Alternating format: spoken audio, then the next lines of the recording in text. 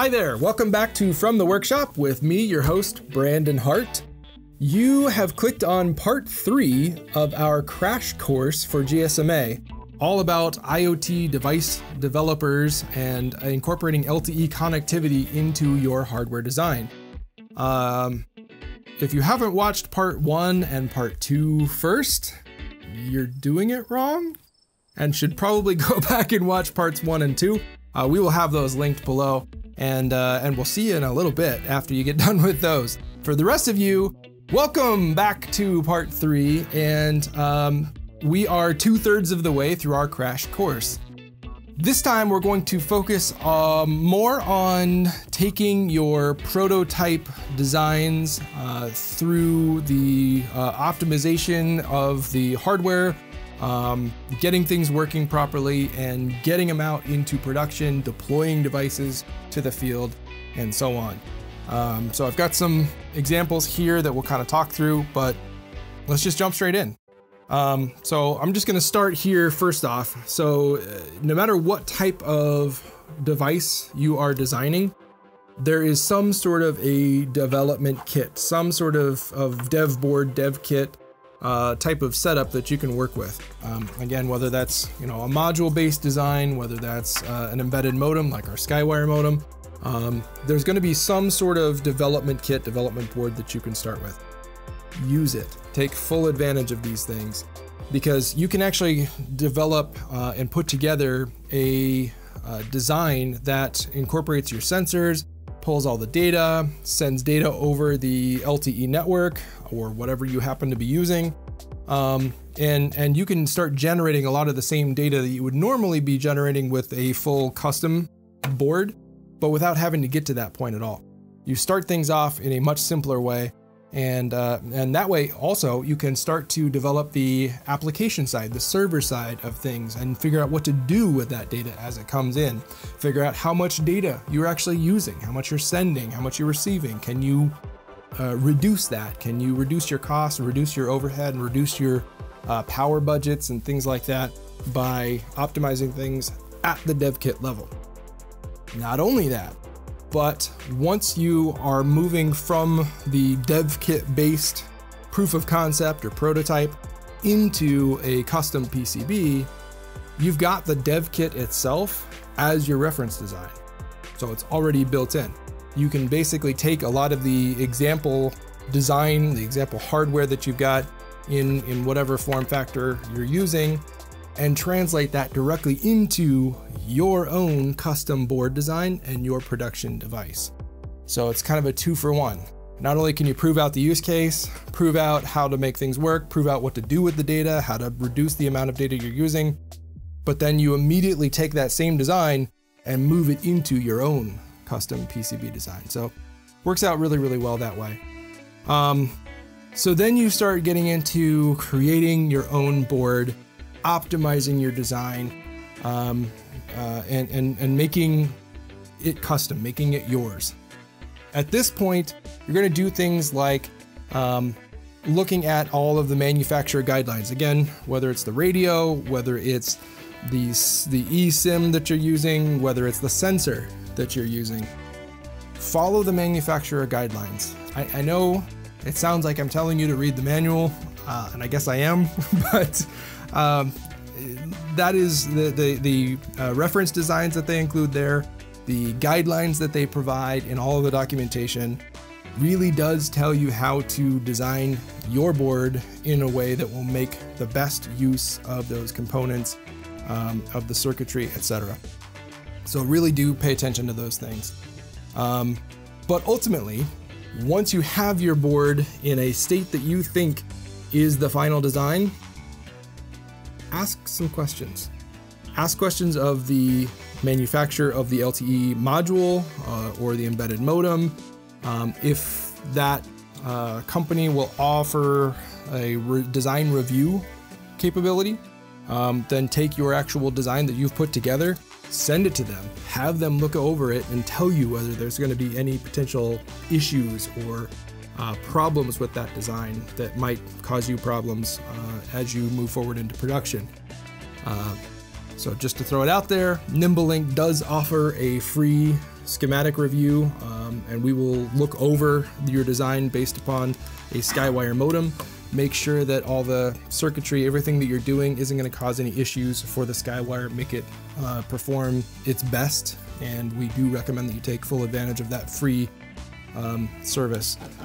So just needed to throw that out there, because again, ask as many questions as you can. It'll save you thousands of dollars in bad designs, hardware revs, board spins, or, you know, hopefully you don't get to this point, but bad devices that get to the field and get deployed.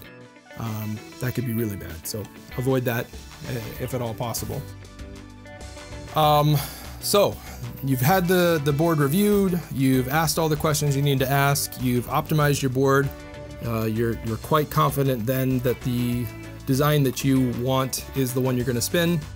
Get your board spun, make all of the, populate all the components, get your final device, and test it. Test it in all sorts of different scenarios. So as engineers, a lot of times things can be designed in what we'll call lab conditions or optimal conditions. And that's great for a lot of stuff, but when you are trying to design a radio that will go out into the real world, a lot of times lab conditions is not the best thing to base your testing on. So if you can stress test your device, especially for LTE connectivity, stress test the device as much as possible. Throw some attenuators on your antenna connectors. Really put it into a bad signal area, a bad, RF type of environment, and see how it handles it. This will be the situation where the module and the capabilities of the radio itself will start to use the most power. We'll try to draw the most current. And when it does that, it'll be pretty clear pretty quickly whether or not your power circuitry is sufficient. If it's not, it may brown out. It may cause you problems. It may do some very odd things that you can't really explain. And that may just be simply due to the fact that it's not able to source enough current, or it's not able to source enough current quickly enough. And that may require some modifications to your design. Again, if you're using it in a good RF environment, a good signal environment, you may not experience those problems because it may never pull all that much current as it will when you put it in the real world and all of a sudden it's on the opposite side of multiple layers of corrugated metal, or it's in a Faraday cage or something like that. You never know. So test for those things ahead of time, if at all possible. During that testing, you want to look for a couple of things. Obviously, how the power circuitry performs, how your how consistent, how reliable your RF capabilities are, but also check for noise in your circuitry. You can have great signal, but if your board is generating noise, if there's some sort of element or trace on the board that is radiating RF noise, anything like that, the whole system will start to perform badly. So listen for, check for any of that RF noise in the design itself. Which takes you to production. You've tested it, everything's working great. You put attenuators on your signal, on your antennas. You know that your whole board design is able to handle bad RF environments or even noisy RF environments. Now you're going into production. You're not done testing. Test your device at the end of the production line. So create test fixtures, jigs that you can take your device in its finished form, put it into the test jig, and just make sure that things are working properly. Again, you really just don't want to put devices that are not working properly in the field. You're just making things a lot harder to fix at that point.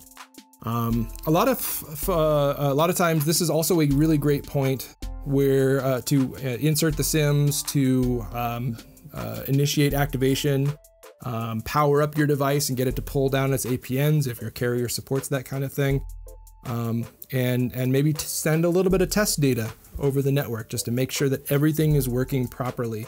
Not all use cases support that kind of thing, but if you can do the power on and the activation at the end of the line, then you're going to have a much better likelihood of your devices working properly when you get them into the field. So that's a good thing to do if you possibly can. Speaking of activations and getting and sending a little bit of data over the network, how are you going to send data over the network? You got to have service, right? Where are you getting that service from? Do you work directly with an operator? The companies who actually build and deploy and maintain the towers in the field and offer the service on those networks. But along with that service, you need to know what sort of SIMs that you're going to need. Can you, for example, utilize reprogrammable SIMs, EUICCs or eSIMs? Can you simply source the removable plastic SIMs? Those are another component that you have to think about actually obtaining and purchasing and putting into your devices as you activate and deploy them. So maybe it makes sense to turn to a company that can handle a lot of that stuff for you. Certain companies will already have contracted with some of those other carriers, and you simply sign up and get the service that all of those carriers offer, sort of like an MVNO. So just to throw it out there, NimbeLink, for example, at go.nimbelink.com, we offer that kind of capability for device developers just wanting to get something up and running so they don't have to deal with all the contracts and all that kind of stuff. And also longer term for companies who are looking to deploy full production runs of units. So multiple options for carriers. Once you've deployed your units, once you've selected a carrier, once you've got units in the field, you might think you've reached the end of the production capabilities, but not quite. Once the devices are in the field, you still need to manage them, maintain them. In part 2, we talked about firmware over the air, FOTA. Firmware over the air, as a reminder, allows you to push updated versions of firmware to your device, so the actual device software that is running the device. It also allows you to push updated firmware for the radio module that you're using, whether that module exists on an embedded modem, whether it's a straight module-based design, like something like this. It allows you to at least manage that and push those versions of firmware out to those devices in the field. So without having to touch anything, without having to mess with them, you can keep devices online, keep them maintained, keep them active. If something does go wrong, a lot of times it's hard to figure out exactly why they went wrong before you can even create the updated firmware that you push via FOTA. So you need to be able to find ways of diagnosing issues. Honestly, the best way to do this is just with simple logging. So keeping track of what your device is doing, what the radio is sending back to your microcontroller or your processor. So if you can log the AT commands, log the URCs, log the activity and the error codes that are coming through, then you can retrieve those and you'll have a much, much easier time diagnosing any issues that you might be encountering in the field.